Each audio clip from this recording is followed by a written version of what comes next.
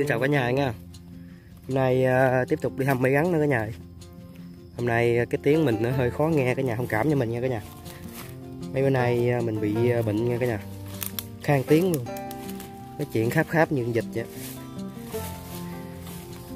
Tính này không biết, tính này không có quay luôn á, tại vì mình nói chuyện hồi sáng nói chuyện nó không ra hơi luôn nha cả nhà. Tính không quay luôn mà nói chuyện giờ đã đỡ rồi quay luôn. Chuột lúa này cả nhà, chuột lúa túi lưới, đường cuốn này, này chắc hy sinh anh Dũng luôn á.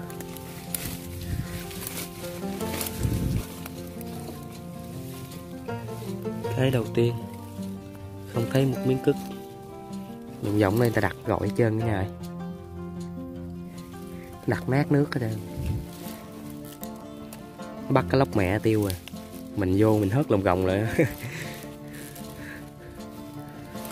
Chỗ im ghê ta, chỗ này dễ ra phải dính hổ hèo ha, bụi tre đâu nè, không hèo khủng luôn.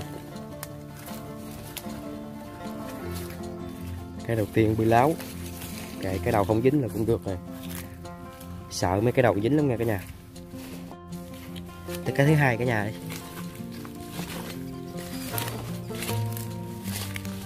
Cái này có gì không đây, chỗ ngon không? Mấy cái này là giặt bẫy này là mình mới thăm lần này lần đầu tiên luôn nha, tại vì mình mới đặt bữa hổm lúc mà trời còn đang mưa cả nhà, mình chạy đi đặt luôn. Trời không thấy cất đá gì trơn này, hết rồi, chưa khui bẫy ra nữa thấy lỗ rồi đó. Trời chuột còn luôn, chết rồi. Tiếp tục thăm bẫy nữa cả nhà. Nãy mình mới thăm cặp lộ cả nhà, dính được con hoa hành chắc cỡ 7 lạng. Tại sát lộ quá mình không có quay nha cả nhà, chút xíu mình quay bắt ra cho cả nhà xem. Từ sáng giờ được một con duy nhất một luôn đó.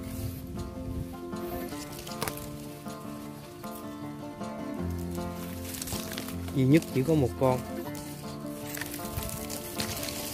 Mấy địa điểm mới này thăm ít khi nào dính luôn cả nhà, rắn nó chạy chậm dữ lắm.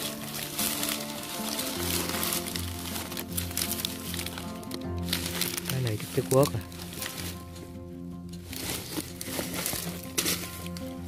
Trời ơi, nó hối chuột chui ra luôn rồi. Gắn chắc bằng con đầu đũa mà.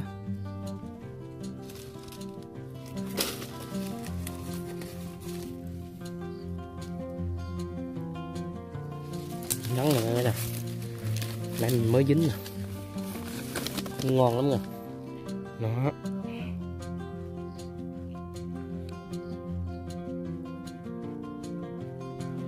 Nhìn nhức nách không? Thì sáng giờ 10 mấy cái bẫy rồi có con mà còn chục cái chứ, còn có 15 cái nữa hết rồi.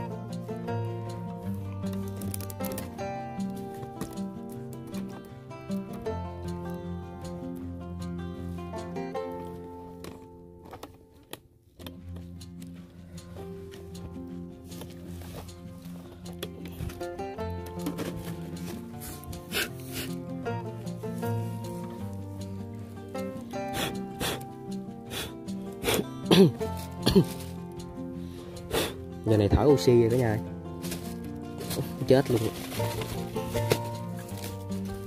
Bệnh đau tối ngày.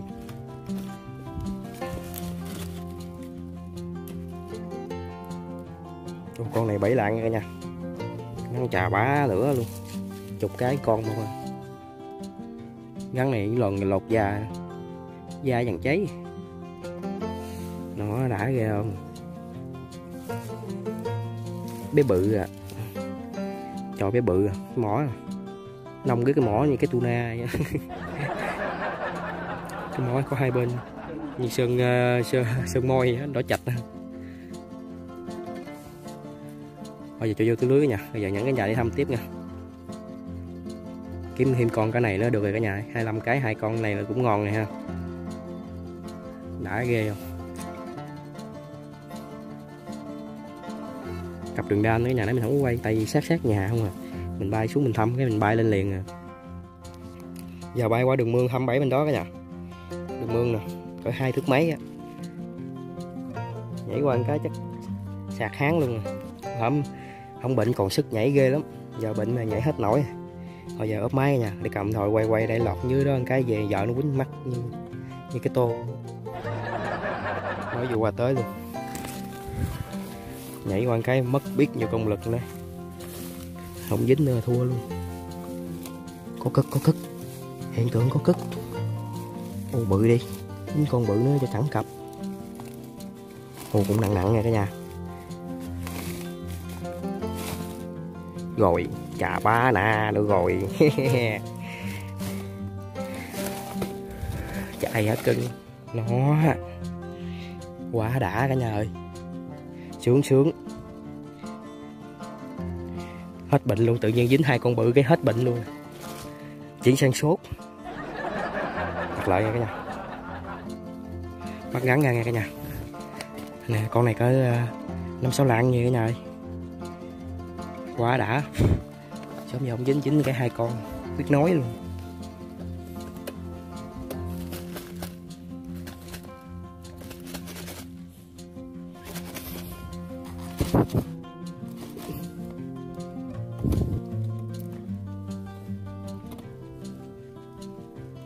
Trời ơi, nó con chuột ra tiêu rồi. Còn chắc còn 2 lạng quá. Ở đây. Ngón chuột ra mùi xịu đá gì. Ngây ngất làm người luôn. Nó không chịu ra nữa. Đó. Ui con này rớt rồi cả nhà ơi. Con này không được nhất quá. Nửa ký. Uổng ghê không. Ngắn này mới vô nha. Còn lanh. Ồ cái đầu chưa bị chày. Kệ cái này cũng ngon nha cả nhà. Sớm cho không dính hàng bự không ngon. Nhìn mặt đẹp trai dữ dằn không. Chưa bị xối cái đầu. Bây giờ mình cho vô túi lưới cả nhà, rồi mình dẫn cả nhà đi thăm tiếp nha cả nhà. Nói chuyện hơi khàn chút cả nhà thông cảm nha cả nhà. Giờ âm thanh nó bị nhiễu hơn nãy này, hồi sáng này cả nhà ơi. Càng nói nó càng hết ra hơi, hết ra tiếng. Hồi sáng còn kháp giờ nó làm khạc rồi. Bây giờ cho vô túi lưới cả nhà. Tiếp tục cả nhà ơi. Khu vực vườn bưởi. Mình đặt con là khu vực bưởi không?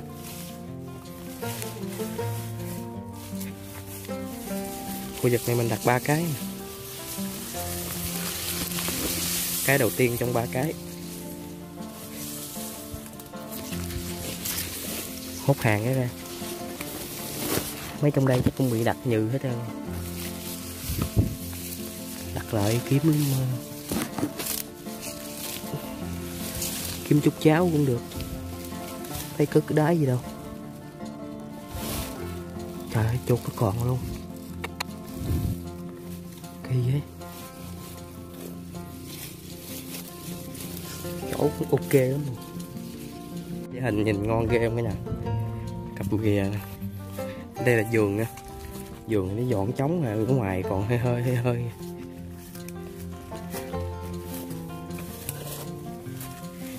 Có không đây? Ủa? Trời ơi lộn chỗ.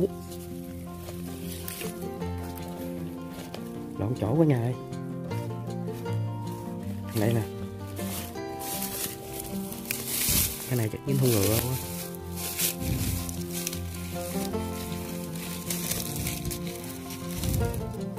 Không thấy cứt luôn rồi. Có cứt nha cả nhà. Trời ơi hổ hành. Khủng hoảng tinh thần luôn á. Hổ hành ỉa cứt không tới ngoài miệng hôm nổi luôn. Ỉa đâu lúc trong biệt ở trong đây nè.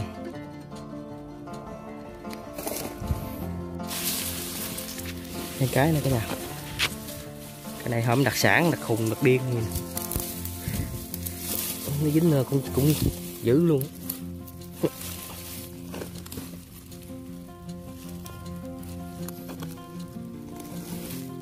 Trời ơi trời, đúng là đặt khùng đặt điên mà. Trời ơi mẹ ơi, dính hổ hành. Cái nhà nhìn cái bờ nè, cái bờ trống trơn có gì đâu mà dính hổ hành nè. Trời ơi tổ bố luôn, đúng là đặt khùng đặt điên thiệt mà. Nhiều lúc không hiểu luôn, chỗ ngon không dính mà chỗ vậy mà dính. Quả trời đã luôn rồi. Hành này có 7 lạng nữa cả nhà ơi.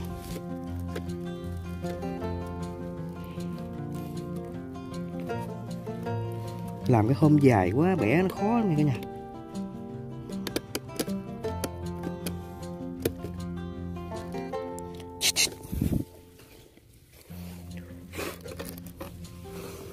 Dính nhiều cái không hiểu nổi luôn đây nè cả nhà. Chà bá luôn. Trời ơi địch, địch như người ta địch vậy. Địch kêu tẹt tẹt luôn.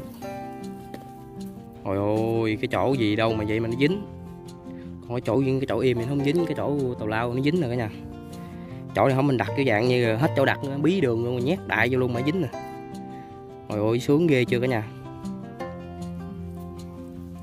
Quá đã. Ui bò đâu cái cục cưng. Ui lẹ quá, con tay rồi cả nhà. Làm lợi nữa. Đó cả nhà nhìn sướng ghê chưa. Cái bờ ruộng nè, có chút xíu à mà nó dính hổ hành cỡ này. Đã ghê chưa cả nhà. Chà bá luôn.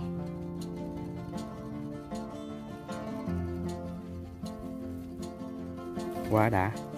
Thôi giờ cho vô túi lưới cái nhà. Hỏi hành nhỏ nó chưa bắt ra nữa kìa. Cho vô túi lưới dẫn cái nhà thăm tiếp nha. Còn đâu cũng 8 cái nữa hết rồi. 8-9 cái gì nữa hết nha cả nhà. Tiếp tục 27 nữa cả nhà ơi.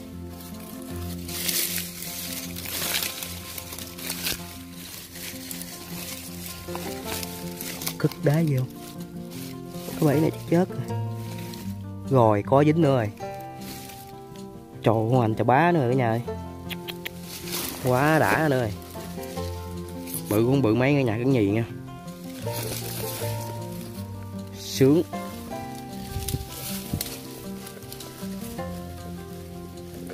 Nó cả nhà thấy không?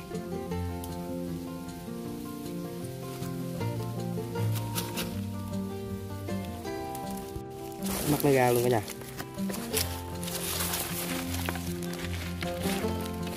Đó. Trời ơi, con này có nửa ký 4 lạng rồi cả nhà ơi. Quá ngon.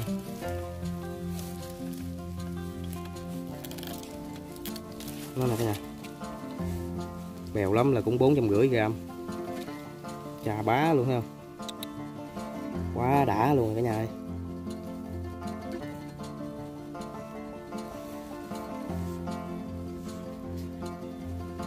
Bây giờ mình cho vô túi lưới cả nhà, dẫn cái nhà đi thăm tiếp nha. Cái này cũng ngon lắm rồi, cũng thơm bơ. Tiếp tục thăm bẫy cả nhà ơi. Cái bẫy chỗ này rồi xong đạp luôn cái bẫy à.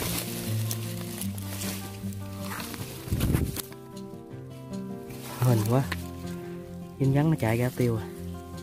Hên không dính. Tiếp tục 27 nữa cả nhà ơi. Đang lội với ruộng người ta luôn. Chỗ này ngay chỗ đường nước nha cả nhà. Không có lúa lội được. Có lúa lội tao quýnh gãy giò. Cả nhà xem video của mình thấy hay, cả nhà nhớ đăng ký kênh và chia sẻ video ủng hộ mình nha cả nhà. Mình còn đâu mấy cái bẫy nữa hết rồi cả nhà ơi. 6 cái nữa. 6 cái hy vọng là có hàng khủng nữa nha cả nhà. Lòng chuột đâu nhóc trơn trời. Đây cái, đây cái. Này chắc anh em gà chuột chạy người ta sót quá.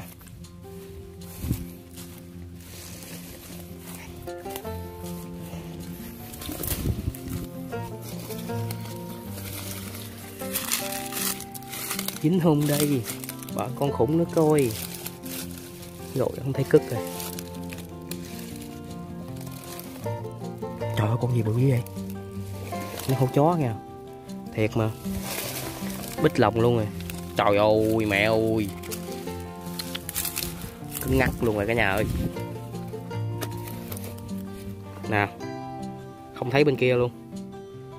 Con chó truyền kỳ tiếp. Cái này là ngoại chuyện rồi.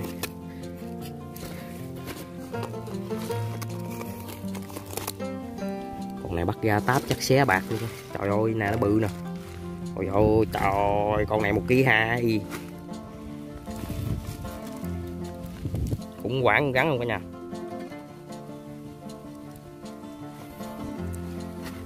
Quá trời bự luôn rồi. Con này bắt cái đàng hoàng được, không ẩu được. Để mình kiếm cây chim hôm bắt nó ra. Con này ẩu là chết với nó liền nha cả nhà. Nó cắn cái tay chắc dục luôn.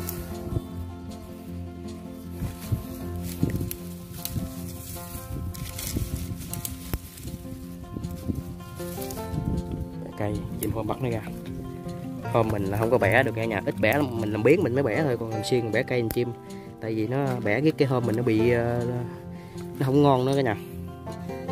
Để mình chim hôm cái nha cả nhà, ốp máy nha. Quay sơ lược cái anh chó cái đầu chà bá luôn.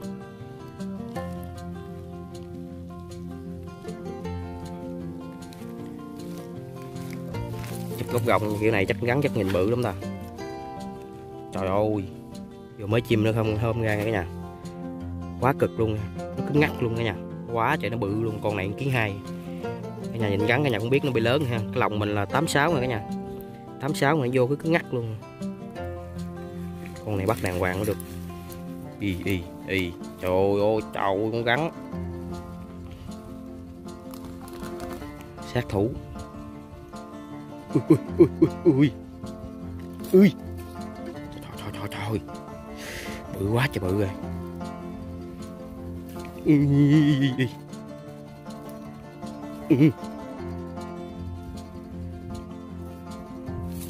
Trời.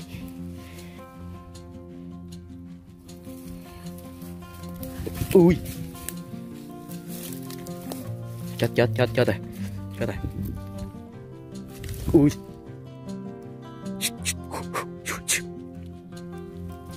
Ui.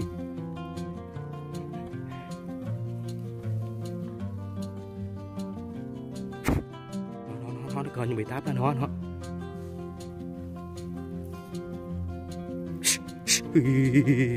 Ui. Thôi giờ mình chụp cái đầu nó cả nhà ơi. Quá nguy hiểm, con này nó bự như con voi vậy đó. Cả nhà nhìn là biết rồi. Nó kênh ngược trở lại không. Mình ốp máy cả nhà, mình bắt nó rồi mình quay nha. Nhà coi nó nè, cái đầu nó bự ngón tay cái mình nè. Con này giá 1,2 kg nha cả nhà, 1,2 kg nha. Quá trời nó bự luôn.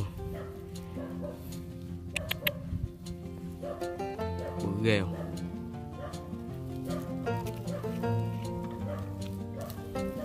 Dạ xỉu à. Gắn này đếm thúi thì chứ. Nó chưa làm gì nó trơn, nó giả xỉu không? Khôn ghê không? Xỉu hả mày? Nó buông ra nó cắn cái chắc đem chôn luôn á. Hàm răng nữa nè. Quá trời cái hàm răng. Cho vô túi lưới cả nhà. Mình giờ cũng chưa tranh thủ về cả nhà. 12 mấy gần 1 giờ chiều luôn. Cho vô túi lưới nha cả nhà.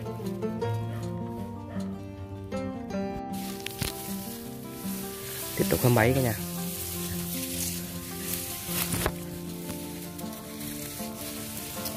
Bẫy đâu rồi?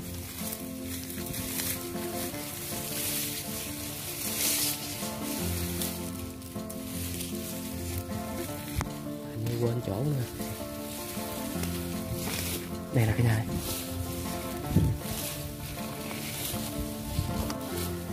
Dính gì không đây? Rồi hút lất. Chuột chết rồi.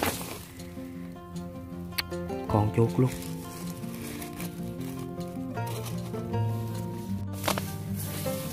Tiếp tục cái nhà ơi. Dính hôm nay sao có bẫy nhỏng dữ vậy?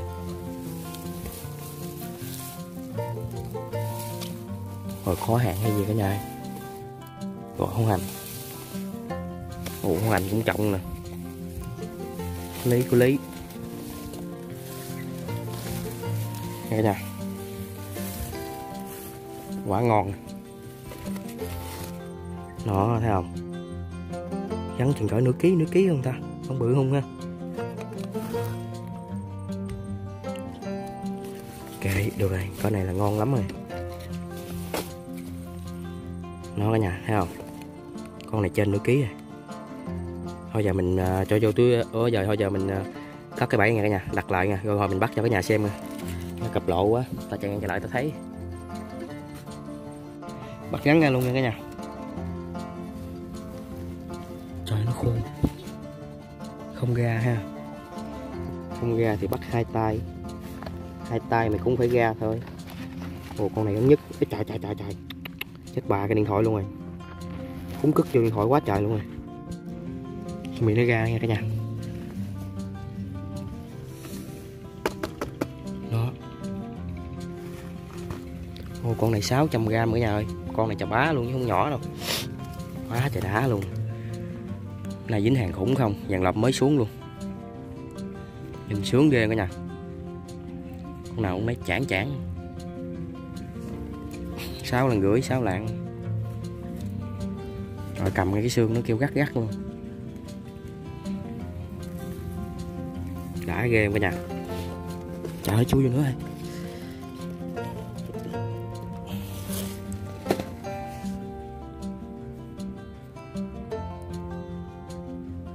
Bây giờ cho vô túi lưới ngay nha. Cho vô túi lưới nha. Con này vô cũng lâu lắm rồi. Cái đầu nó không bấy hết trơn. Cầm cái đầu nó không được.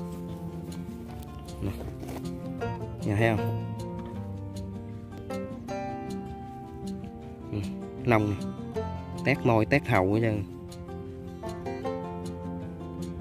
Tự nhiên đang mệt trong người, thâm dính gắn hết mệt luôn nha cả nhà. Thâm dính gắn hết mệt luôn. Bây giờ cho vô túi lưới cả nhà ơi. Mình thăm 4 cái nữa hết nha cả nhà. 4 cái nữa hết luôn 7.000 hôm nay nha, 25 cái nha. Rồi cái bẫy này chắc mất rồi quá. Nó cắt cỏ hết trơn, trống lỏng hết trơn. Mất hay còn đây. Cắt. Đây còn. Dính gắn hôm nay mà sao không thấy động tĩnh. Không dính này cả nhà. Người ta không tham, người ta không lấy ha. Kệ vậy cũng ngon rồi.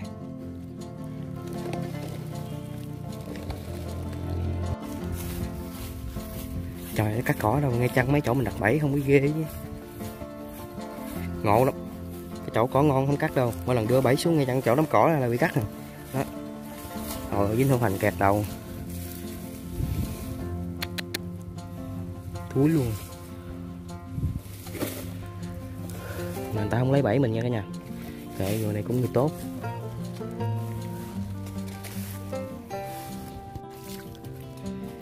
Tiếp tục khăm bẫy nữa cả nhà. Còn 2 cái nữa hết nha cả nhà. 2 cái này chỗ ngon không? 2 cái này phải bợ con khủng mới được.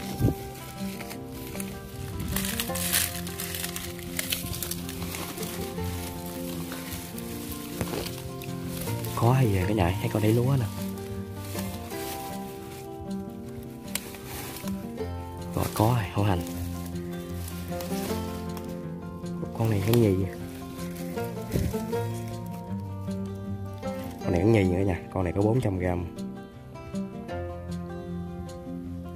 Ngon ghê cả nhà. Cái này cái cuối cùng nha cả nhà ơi.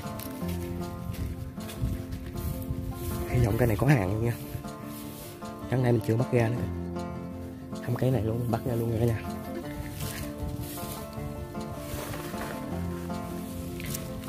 Rồi có cất rồi cả nhà, có cất rồi.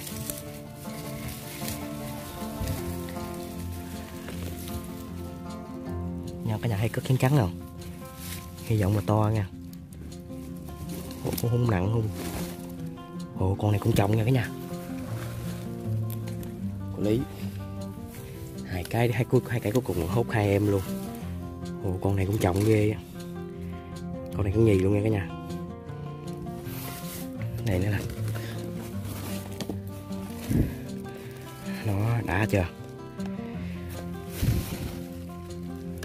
Mỗi cái luôn trời.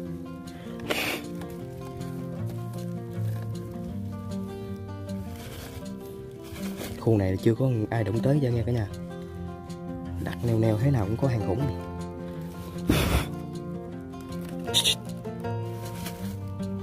Trường lên trên không.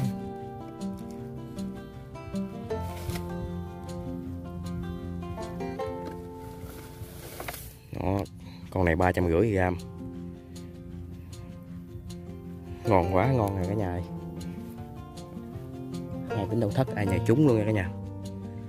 Sướng chưa? Cho vô túi lưới cả nhà, và bắt con kia nha. Bắt con này ra luôn cả nhà ơi. Con này nó khôn. Con này có nửa ký nữa.